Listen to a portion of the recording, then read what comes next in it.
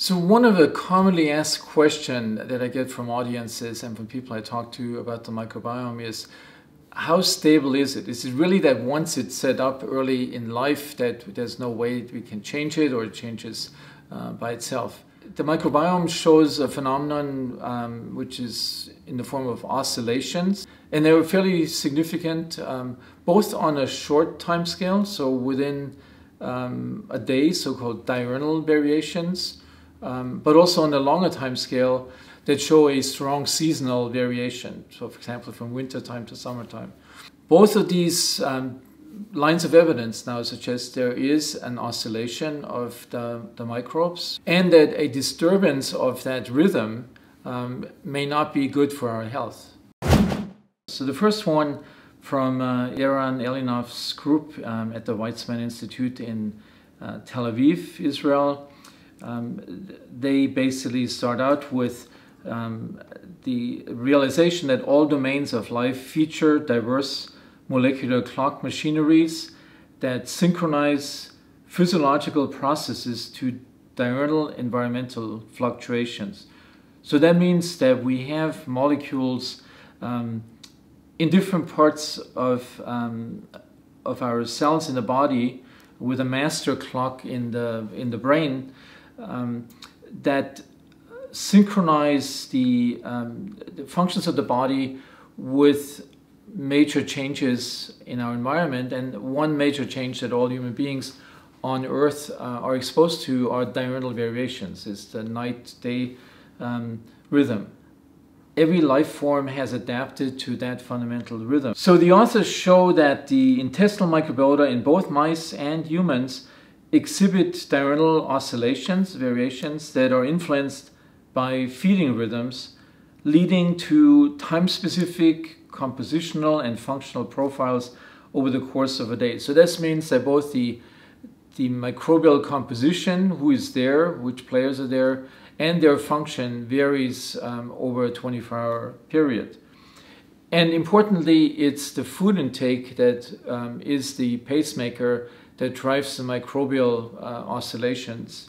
An ablation of the host molecular clock in animals, or the induction of a desynchronization in humans, form of jet lag or shift work, that they lead to aberrant microbiota diurnal fluctuations, and dysbiosis means a compromised state, an abnormal state of the microbiome, and that these changes are driven by the impaired feeding rhythmicity. Consequently, they conclude that jet lag-induced dysbiosis promotes glucose intolerance and obesity that are transferable to mice that don't have their own microbiome, so-called germ-free mice. And these same changes that happen in the individual that has undergone these desynchronizations, the same changes can be observed now in these mice that just got the fecal material with the microbes transferred into their own gut, even though they by themselves had a normal day-night rhythm. Now, why would this have an importance for glucose intolerance and obesity? Well, previous work from the same group and from others have shown that the gut microbial composition, the metabolites that produce, have an important role in the amount of glucose being absorbed and how glucose is processed on insulin secretion in the body. So a disturbance of our normal microbial composition will have consequences on an important function of our metabolic health. So these findings provide clear evidence that alterations of our diurnal rhythm by compromised sleep patterns, as experienced by shift workers or people frequently traveling across different time zones, has a profound effect on our microbial architecture, the players who are there, and also their function, and that the metabolites that they produce feedback on us, on their host, in terms of metabolic balance. These findings clearly demonstrate a very important role of gut microbial function in this link between a good night's sleep and optimal health. And this time it's the group of Hyo Jin Chang at the University of Chicago, published a paper in Cell, Host and Microbe in 2015. Start out with the background that circadian clocks and metabolism are inextricably intertwined, where central and hepatic circadian clocks coordinate metabolic events in response to light-dark and sleep-wake cycles.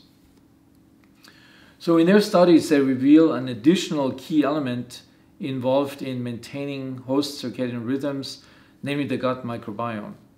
So this paper talks about the role that the gut microbiome has on the host and on diurnal processes signaling and oscillations in the host.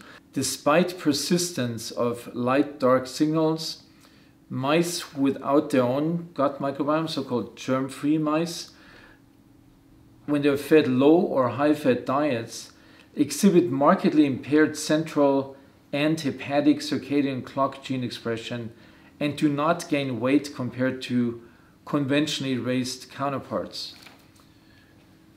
So this is intriguing. So the effect of a high-fat diet on the circadian rhythm of the host is not seen in animals that don't have their own microbiome, really proving the fact that these microorganisms play an important role, and also that the kind of food that we eat, in this case that the mice ate, namely the high-fat diet, has influences the microbiome in a way that is detrimental to our brain and hepatic pacemaker activities. So when they examined the gut microbiota in conventionally raised mice, they showed differential diurnal variations in microbial structure and function depending on dietary composition. They also found that specific microbial metabolites induced under low or high-fat feeding, particularly short-chain fatty acids, directly modulate the circadian clock gene expression within the liver.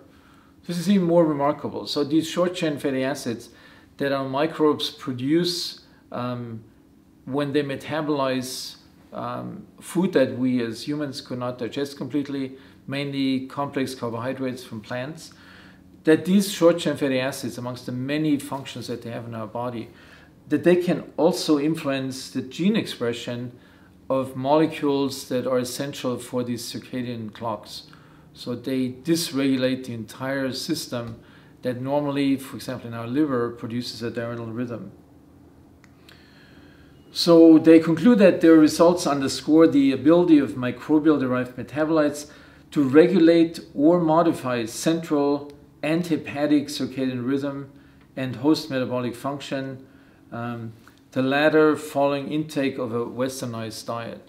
So amongst the many negative things that have been identified now with a focus on the microbiome that are associated with the westernized diet, which is essentially a diet high in fat and sugar and low in plant-based complex carbohydrates, amongst the many negative effects that this kind of diet has on us is a direct influence or disruption of our circadian rhythms, which play such an important role in our metabolism, in our processing of sugar, and disruption in the system have been shown previously to play a major role in metabolic diseases, metabolic syndrome, and type 2 diabetes.